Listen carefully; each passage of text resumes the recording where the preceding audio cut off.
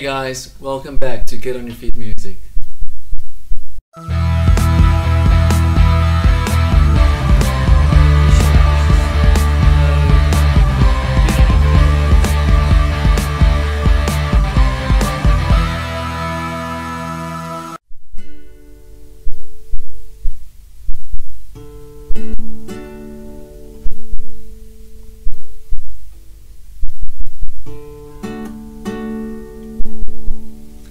So today we're going to deal with the D chord. D chord is also one of the most basic chords that you can do on the guitar. It also just requires 1, 2, 3 fingers. The basic D.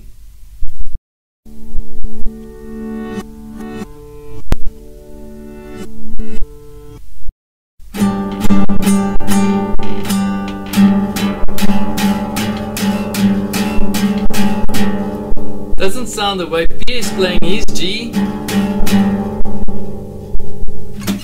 Silly, it's because you didn't tune your guitar. Let me show you how I tune my guitar using this easy technique and a little app. See you on the other side. Okay guys, so you bought the guitar and you took it home and you got home from the store and it sounded something like that. I'm going to show you guys just with the top 3 strings how to tune them. I'm using a basic tuner that I downloaded for free from the App Store and from the Android store. This is called an app called gStrings. I'll put the details for you down below. So what we have here is when you launch this app, it launches like this. And over here you'll have your E string and your D string, your A and your B, your E, A, D, G, B, E string. So you'll select the E string and you'll say tune. So the E string, which is the 6th string, this one, needs to be at round about 82 Hertz. So just by turning the machine heads, we're going to get to 82 Hertz. Alright, so let's try that. 74.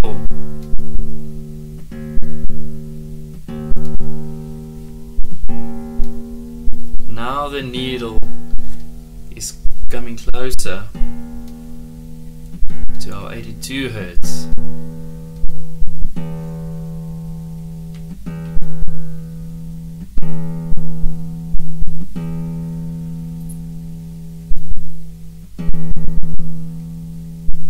And those marks will mean that you are just a few cents off.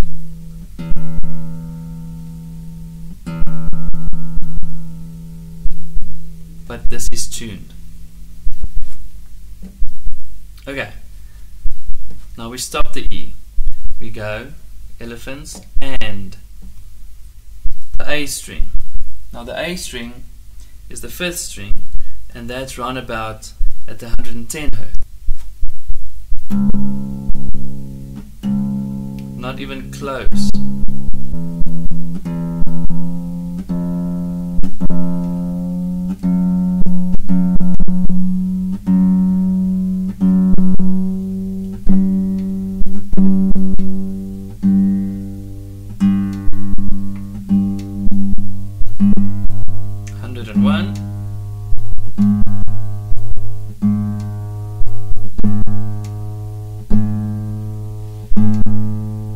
And the needle is pointing more towards 110.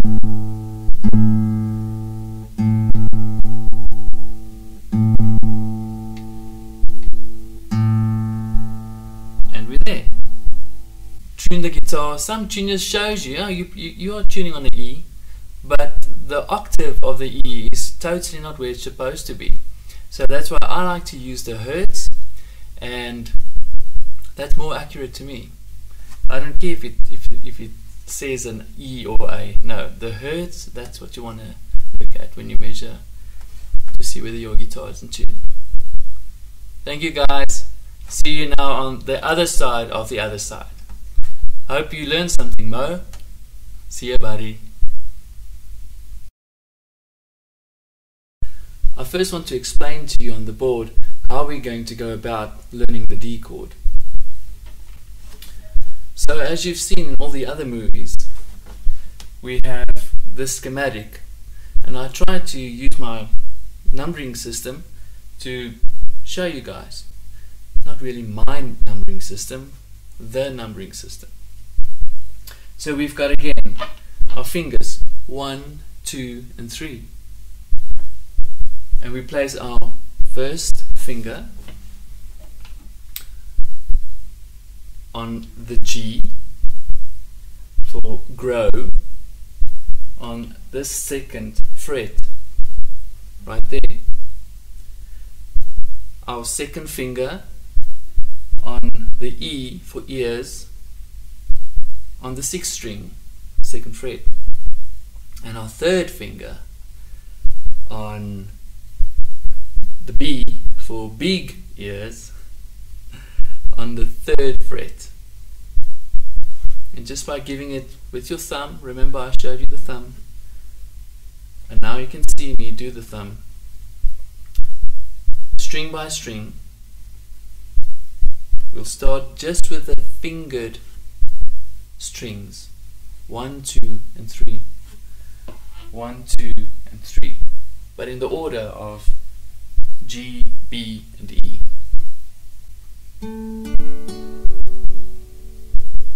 Make sure that there's no fret buzz, and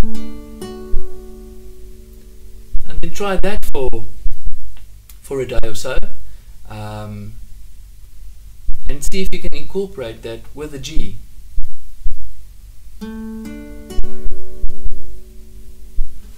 Furthermore, now we are playing the D, but let's look at the root.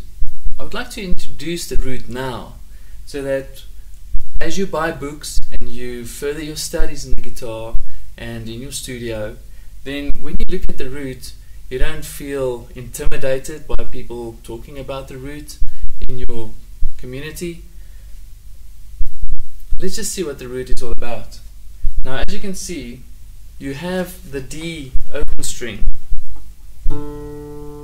That's a D, right? Yes. And when we place our fingers, it actually harmonizes with the open D.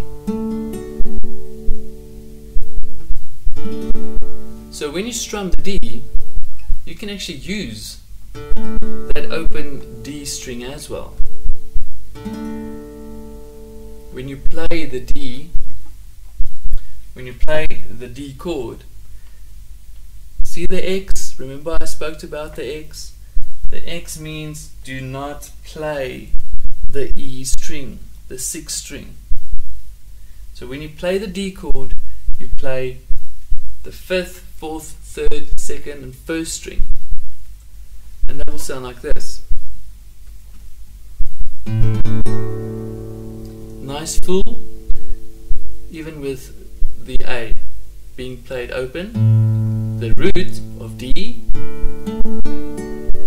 also being played. Now let's elaborate more on the root. The root would be the lowest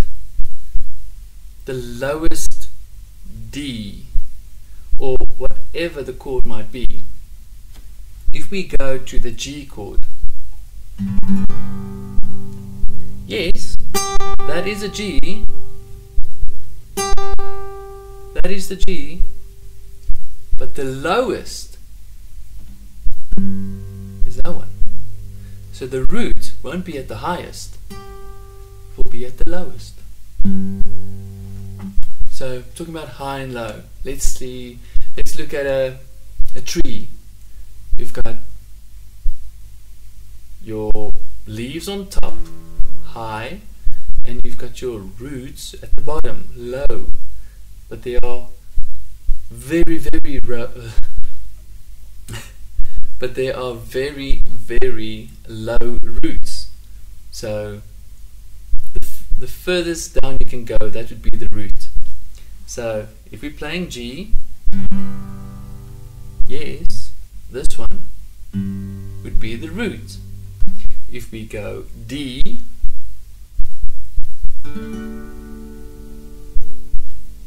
the open string, that would be the root. Makes sense? Easy. Okay, what else?